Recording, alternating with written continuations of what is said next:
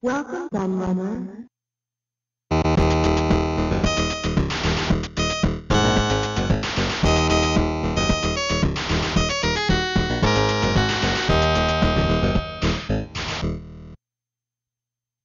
Hello everybody, Kieran aka the Retro Lad here, back with another video, and got a little kind of book review thing for you. You may remember some time ago I looked at the Video Games Hardware Handbook by Retro Gamer, and what many people don't realise is there's actually kind of two separate editions. There's the brown one, which is the one I reviewed a while back, and this is the blue one, and each of the handbooks has different machines in it.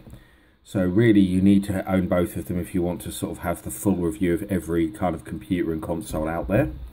And this one, is you'll be able to see, is a special edition apparently, because what they've actually done is they've reprinted the original blue one, made some additions to it, updated some of the articles, stuff like that, which is really nice. And you see it has stuff like the Mega Drive in it, the Neo Geo, the Game Boy's in there, the Atari 7800, Amiga CD32, Amstrad CPCs. There's lots of well-known popular machines in there. So I thought we'd have a little look through it so you can get a feel of what's in it. It's a big hefty thing. I'll show you how thick it is here as well actually. So yeah, you can see it's pretty damn thick. So although it might seem, I suppose, initially expensive at £10, what you get a lot for your money. I mean, it was really, you know, it's hard to call, you know, they call these bookazines, and it is, you know, more to the book side of things because it is so huge. So I'll put it there on that side. I'm trying to run Windows updates in the background here, so, and you know how long they can take sometimes. So let's get into it. So usual index telling us what's in the magazine. A nice big picture of the Atari 7800 here. Starts off with the CPC. There's interviews all the people. We've even got a little interview with Alan Sugar himself there. Pokemon Mini, quite an obscure little thing, but I think they're probably more successful in Japan than anywhere else. The Mega Drive, one of the best-selling consoles of all time, and you know, and probably arguably the best console of all time. Certainly, as far as its library of games is concerned, I don't think there's anything that touches the Mega Drive at all. Over 10 Mega Drive games. Not a list I'd agree with, because Streets of Rage 2 should be number 1. But it's a good list. VIC-20. A bit on the old Vic. I used to like these. I said it before, but this is actually one thing I missed in the past that they did in Retro Gamer, is these kind of spreads. PC Engine GT. So specifically looking at the handheld version of the Japanese console. Nice little image here that shows the links to Game Gear and the PC GT next to each other. So you can see the size difference. Best of British is an article focusing on British home computers mainly. I think it's a shame that it didn't sort of look a little bit further afield than that. I remember suggesting at the time that the Jaguar should have been in this article, mainly because it was the last games console to be developed in Britain. In fact, hardly any ever have been. So, PlayStation. Not a lot to say about the PlayStation, really. Amiga. Nice big article on the Amiga.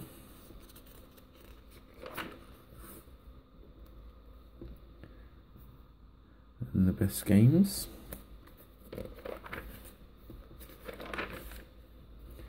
Game.com, miserable failure of a handheld. Quite a cool idea, but really badly implemented. And as soon as you play on one, you find out just how bad it is. I only played on one once, but that was more than enough. The Auric, strange computer, the Auric, brought out to compete with the Spectrum, had some very early success sold very well in France in particular in the early days, and then just kind of disappeared into nothing. It wasn't helped by the fact, I believe, that the hardware had some quite serious bugs. But it is funny how machines can do that sometimes. The Dragon 32 was a bit like that, had an initial burst of success and then just disappeared. And the Microvision, the very first handheld games console. If anyone tells you it was the Game Boy, they're wrong. It was the Microvision.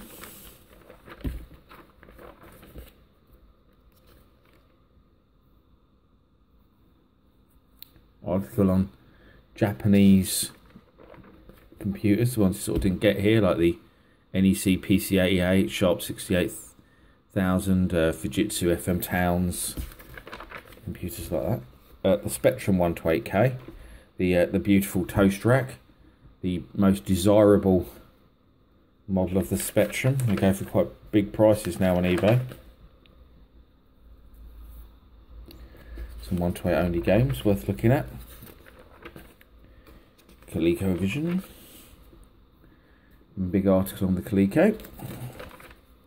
Nice console. The controller's a bit rubbish, but there are alternative controllers you can get. The best one is if you can get hold of the quick shot joystick. That's easily the best one. It makes the console so much better, and it's shame because it has such brilliant games, but they made such a rubbish controller for it. Especially good at arcade ports in the early years. There's the Apple II, a computer that was very, very successful in America, not so much in Europe.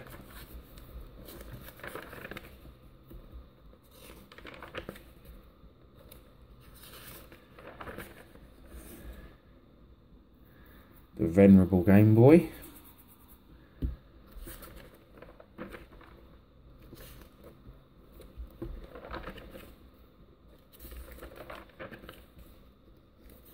And then we'll go a little look at all the different models. Simon, quite a strange choice for inclusionists, I suppose, but interesting nonetheless.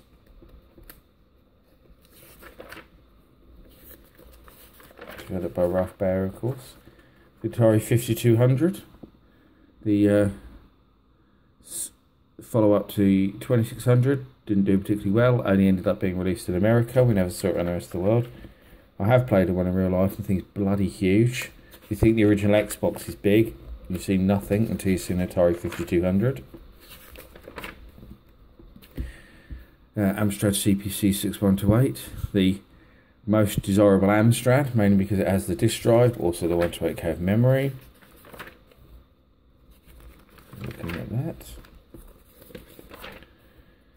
The GameMate that we knew in the UK as the Cheetah GameMate. I remember seeing these being sold in my local game shop, Software Plus, and I remember thinking they were quite cool actually at the time. I got to play a little gold one. I thought they were quite nice.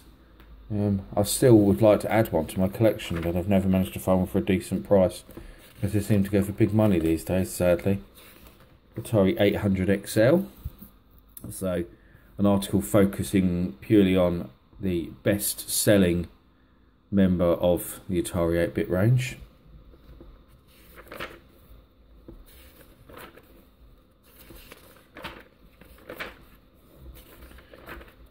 Article on controllers, which is pretty cool. We all had our favourites. The good old Atari CX40, probably the most famous controller ever. I had a lot of years using them, that's for sure. And JagPad, that people seem to criticise a lot, and then when they actually play on it, realise it's not that bad. Amiga CD32.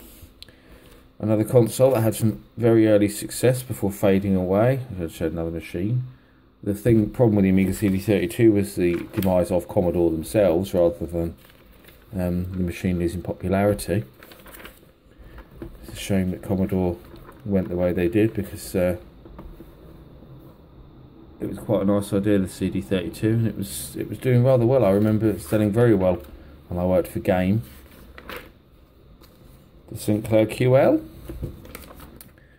Sinclair's entry into the business market that was riddled with problems. and even look at some games to the QL, which is quite cool.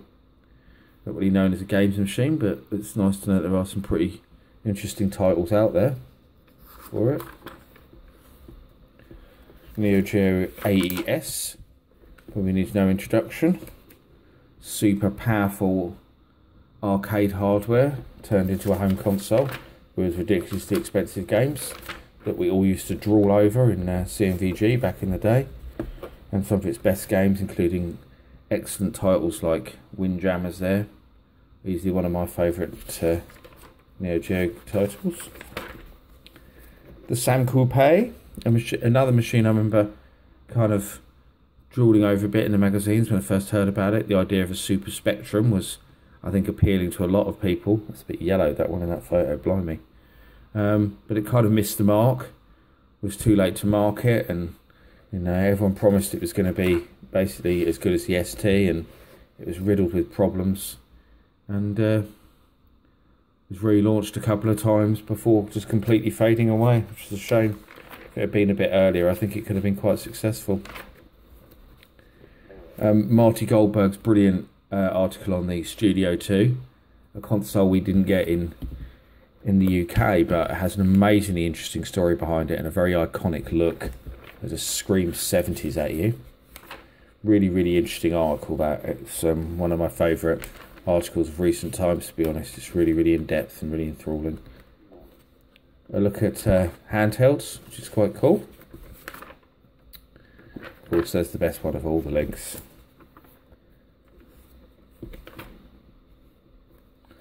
Right the way through the ages. The another failed console. There's quite a few in this magazine. The Amstrad GX4000. You'll have to excuse me a moment. My little kitten's trying to jump into the view of the camera, and I'm trying to stop her. Perfect 10 games. It's not hard to pick perfect 10 games on the GX4000, believe me. I wrote an article on it for Retro Gamer myself.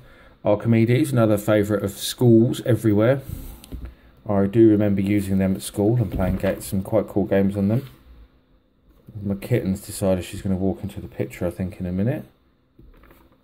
I also remember I had a friend with an Archimedes who used to swear blind all the time about how much better it was than my ST and my friend's Amiga. There's my kitten, well done to you. And yep, and all we could say in response was, but where's your games? Because though the Archimedes did have some pretty damn good games, stuff like Starfighter 3000, it just didn't have the because it didn't have the mass market success of the Atari ST or the Amiga for that matter. You know, it didn't have the games catalog either. Famicom Disk System.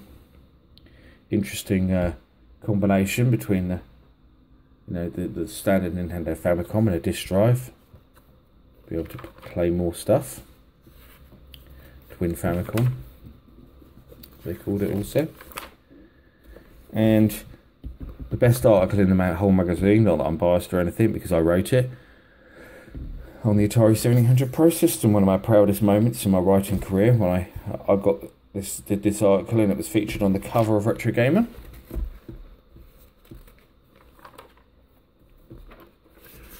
Good look at the console. Interviews with Kurt Vendel, homebrewer Perry Thorente. There's also David Dent, who did Ninja Golf.